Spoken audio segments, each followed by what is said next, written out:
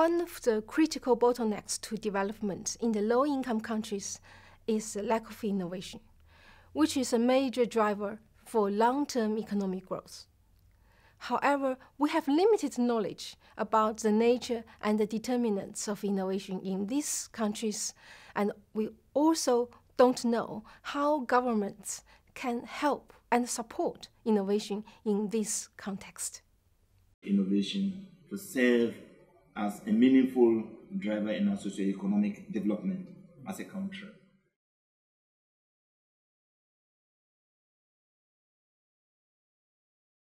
Innovation means, well, turning something round or bringing something new into your business.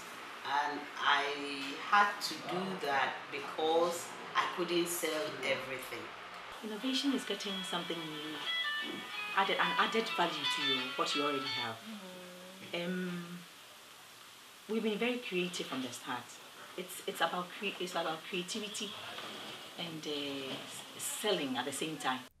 Innovation in this context is mainly learning-based incremental innovation.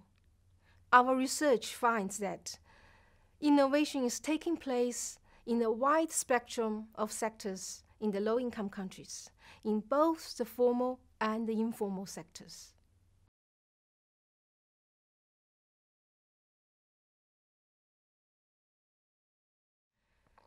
Firms tell us that they survive because they innovate. Innovation is not an outcome of development, but a means for development. After introducing all these things, it gives me more market. More market. Sometimes even people look at it and they thought it's from outside.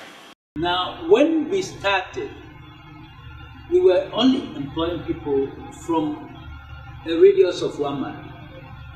Now it's possible for us to bring people.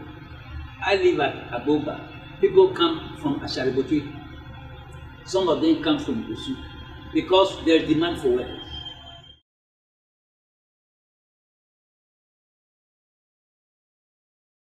So that we transfer technology from the ivory tower to the local people. And for us, that is what Ukulele is all about. Those who discovered me came from the Ministry of Agric, and they were very impressed. They've been bringing students here to come and see what you can do with mushrooms.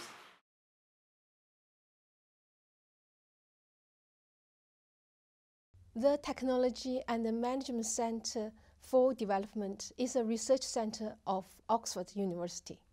The center aims to promote interdisciplinary research on technology and the management in the developing world. The DILIC project has contributed immensely to the development of capacity for innovation studies in STEP 3.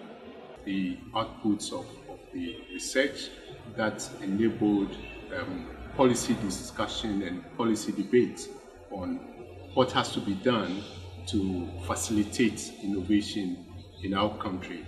Findings from our research will provide policymakers with solid evidence on the barriers to innovation and the effective transmission mechanisms for the diffusion of innovation within and to the low-income countries.